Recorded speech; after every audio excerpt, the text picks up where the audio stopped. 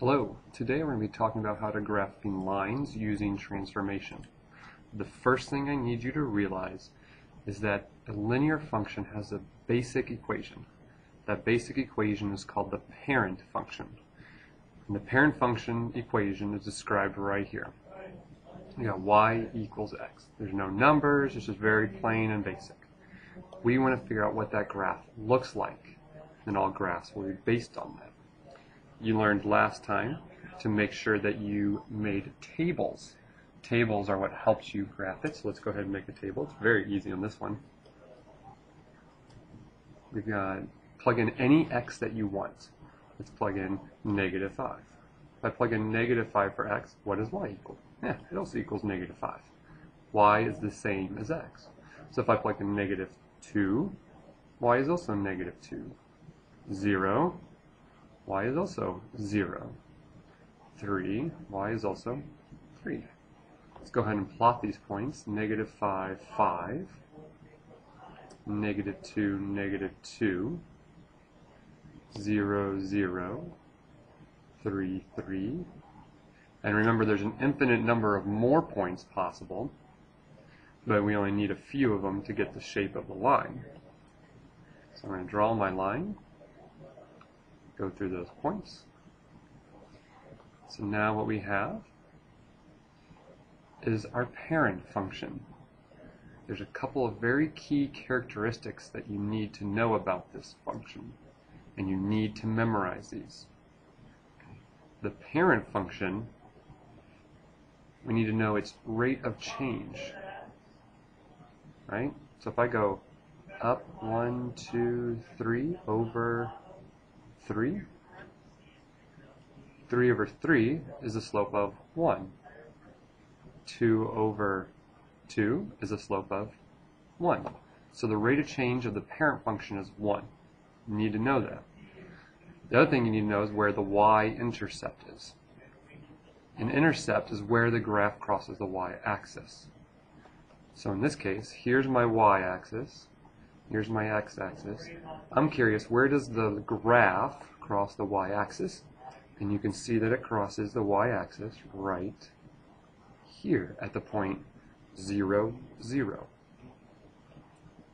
That's what you need to know about the parent function. The equation y equals x has a rate of change of 1 and a y-intercept of 0, 0. Let's look at what happens when we make changes to our function. Here we have f of x equals x. That's the same thing as saying y equals x. There's no difference. Okay, this is called function notation, but either way we've got the exact same parent function that we were discussing. What we're going to do is change what multiplies by x. So here I just got a 1x. If I do a 2x, the graph changed. If I do a 3x, the graph keeps on changing. Y equals 4x, 5x. What's happening to the line? It's getting steeper. As I lower the number I'm multiplying by, it gets less steep. Then all of a sudden you notice a big change. Here's the parent function. If I change it to a negative, obviously the more positive it gets, the steeper it gets, right? The question is, what happens when I go to negative? When I go to a negative, what happens is that it flips, or what we call rotate, or reflects. So here we are, and then now I'm going to change it to a -1. It reflected, it flipped. Here's y equals 2x, and then here's -2. So here's y equals 2x. I'll try to draw the line here so you can see it. If I make it a -2x, it's reflected, it's flipped. So two things we want to take away. The bigger the number, the steeper the graph. When you multiply by a number, it changes the steepness. So again, the parent function is right here. If I multiply by a 2, it gets steeper. 3 gets steeper. 4, even steeper. If you multiply by a negative number, it reflects the graph.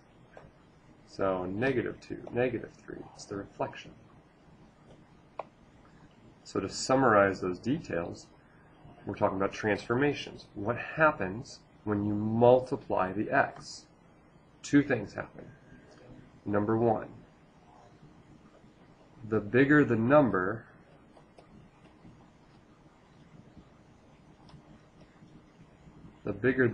you multiply by, the steeper the graph.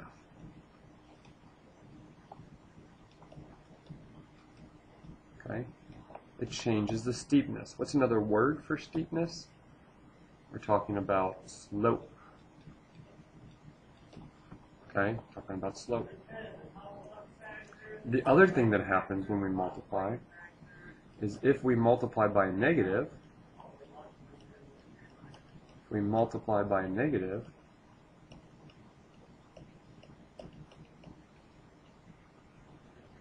number, the graph reflects.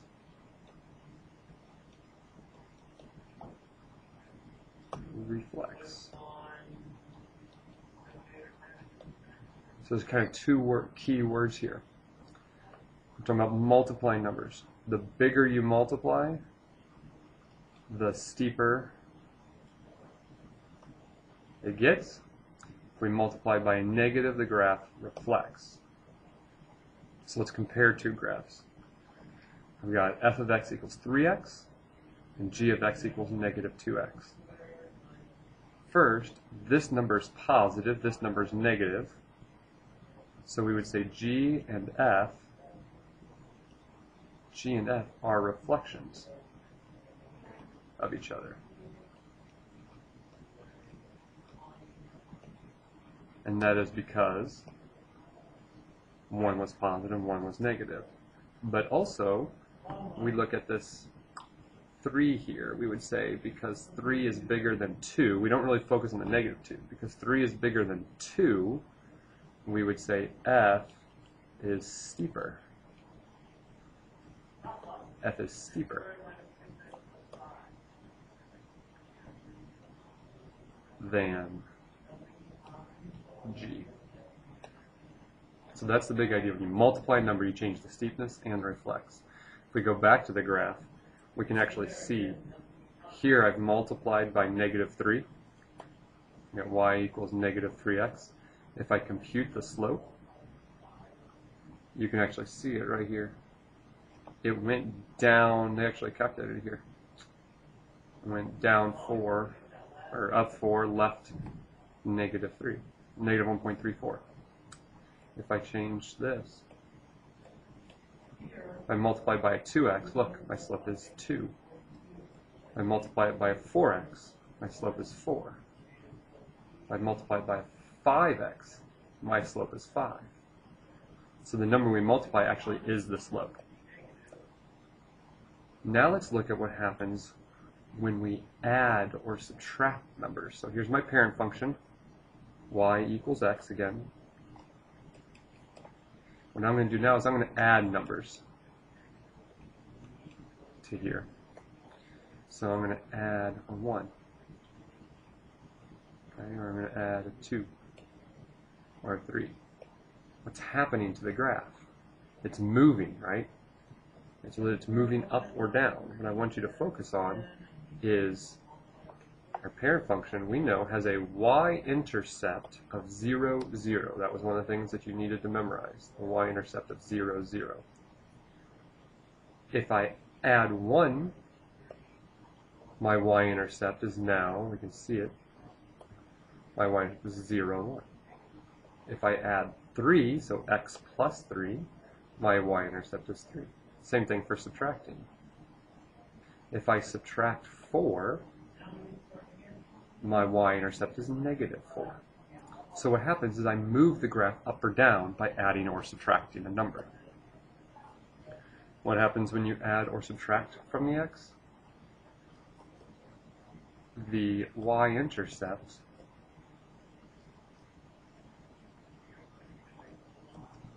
moves up or down. The y-intercept moves up or down. So I forgot to change this here. So let me give you an example. If I said let's compare the parent function y equals x to y equals x plus 9, what happened? The second equation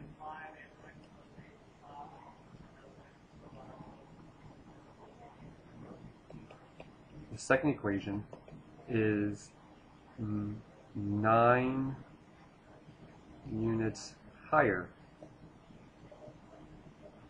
than the parent function.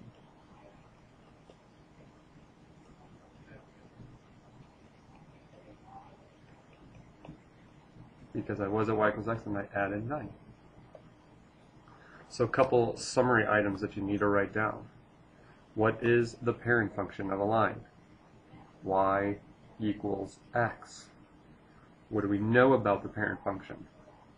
We know the rate of change, or the slope, is 1. And we know the y-intercept is 0, 0. Okay, it crosses at the origin. Slope-intercept form. Slope-intercept form is what happens when we change the equation.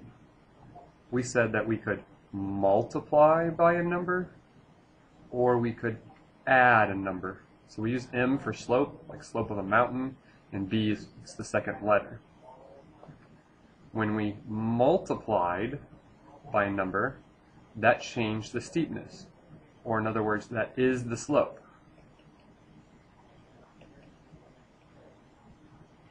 And when we added or subtracted a number, it moved the y-intercept up or down from 0, 0. So if it moves up 5, the y-intercept is 0, 5. So this is the y-intercept.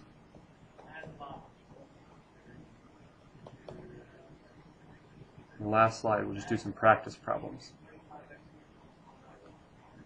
Describe the transformations from the parent function to f of x equals 3x, then graph. So I'm comparing the parent function to f of x equals 3x. Well, there's only thing difference about it is it got multiplied. It got multiplied by a bigger number. This guy's slope is 1. This guy's slope is 3. So we would say f is steeper. F is steeper. With f being steeper, we can graph it. Where was the parent function's y-intercept? The parent function's y-intercept was at 0, 0. And because we didn't add, we're not changing the y-intercept. What is different is the slope. Here my slope is 3. So that means I'm going to go up 3 over 1. Up 3 over 1, but just I'm going to go the other direction. Down 3 over 1. Down 3 backwards 1. And then you can graph the line.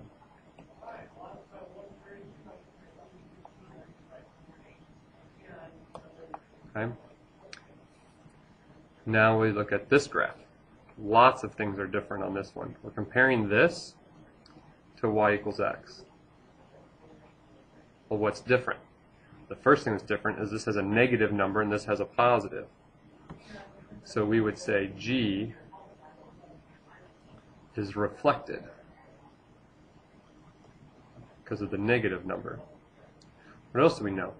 It's being multiplied by 2/3. This guy's being multiplied by 1. And what's bigger? 1 is bigger. 2/3 is smaller. So g is less steep. Or you could say that the parent function is more steep. Finally, there's a +1 at the end. Well, what does that do? When we add, that moves graphs up or down. So the y-intercept, or the graph, g, is moved because it was positive, g has moved up 1. So we're going to graph this guy now.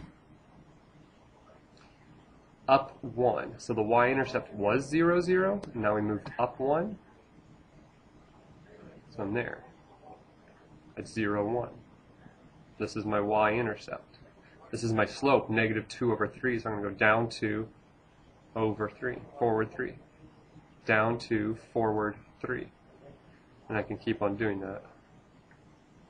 Likewise, I can go backwards. I can go up 2, backwards 3.